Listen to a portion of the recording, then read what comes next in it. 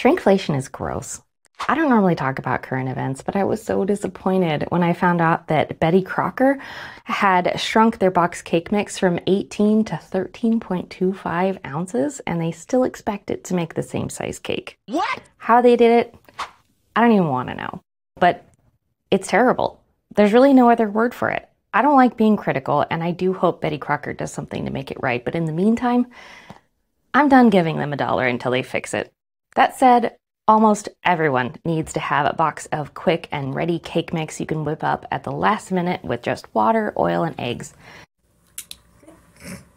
So instead of finding a clever way of doctoring up Betty Crocker's, I decided to make my own box cake mix instead. It took a little bit of experimentation, but I think I've come up with a really delicious mix. With quality ingredients and a few unique gourmet twists, you'll have a box of delicious, fluffy, sweet cake ready in minutes. So let me show you how I did it. It all starts with really high quality cake flour. I use King Arthur unbleached cake flour because I love that it's unbleached. If you don't have cake flour, you can totally use all-purpose flour, but the cake won't be quite as tender and fluffy. There is a way of turning all-purpose flour into cake flour by adding cornstarch, so if anyone wants to know how, leave a comment below and I'll totally show you. Then it's time for sugar. I use unrefined cane sugar because of its rich flavor. Next is the first secret ingredient that really elevates the flavor of the cake, powdered buttermilk. Most dry cake mixes use powdered milk, but buttermilk has a delicious, tangy flavor that really makes a difference. Even if you've never used powdered buttermilk, it's very easy to find. You can get it at almost any grocery store. My favorite is made by King Arthur. It has great flavor, and you can buy it in a larger package than most. Next is baking powder, and because of that acidic buttermilk, you'll want to add a touch of baking soda as well.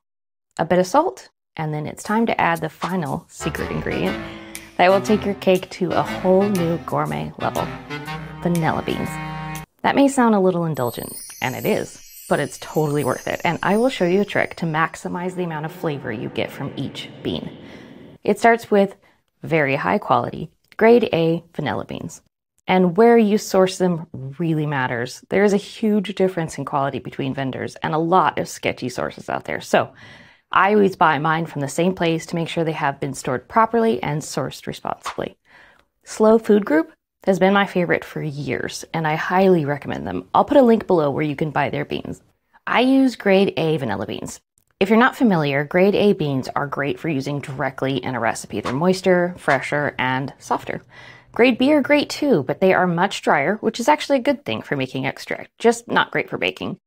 And then there's splits. Splits are extra dry and often slightly damaged or broken. Whatever grade you choose, here's the trick. Use the whole bean pod, the whole thing. If you've ever scraped a vanilla bean, you may notice it's almost impossible to get all the beans scraped off the pod. It's fine if you're going to use the pod to make your own extract, but did you know that you can use the entire vanilla bean pod when you're baking? Wow. Most people don't know it's how vanilla bean powder is actually made, and it's super easy. I will show you how. First, if you use grade A or B, you'll need to dry them out a bit. High quality vanilla beans are very moist, so you will need them a bit drier to pull this off. Unless you use splits, they'll be dry enough already. So just place them in a single layer on a cookie sheet with either parchment paper or foil at 125 degrees for 90 minutes. If your oven doesn't go that low, you can just set it to its lowest setting and leave the door open, cracked, open just a little bit, and pop a thermometer on the tray with it to keep an eye on things. Once they're cooled, cut off the ends and chop them roughly in about 1-inch pieces. Then pop them into either a spice grinder, if you have one, or I just thrifted a coffee grinder for just grinding spices. Just make sure it's a blade coffee grinder, not a burr coffee grinder. Even dried, vanilla beans will gum up a burr grinder, so look for the propeller blade type grinder.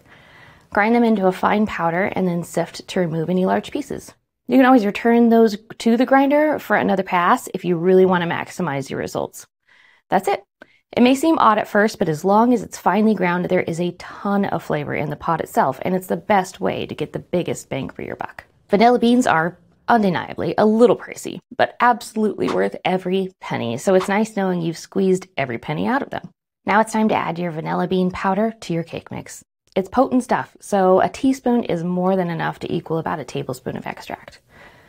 I'm not one to sift very many things, but I do recommend you sift things together in this case, mostly because the buttermilk powder tends to want to clump together, so it really helps to get a smooth consistency later. You won't need to sift it again later, just once to get everything equally distributed. And you're done. Time to package up your cake mix for a rainy day. You can store them in any airtight container. Mason jars are adorable if you want to give them away as gifts, but I really like using reusable silicone bags like these. I've put a link below if you're interested in these specific ones. And to finish things off, I label my bags with the recipe for finishing the cake. Just like Betty Crocker's, all you need is water, oil, and eggs, and what's great is you can make white or yellow cake with this recipe. For white, use oil. For yellow, swap it for butter. That's it. I've posted all the measurements and instructions for baking in the description below.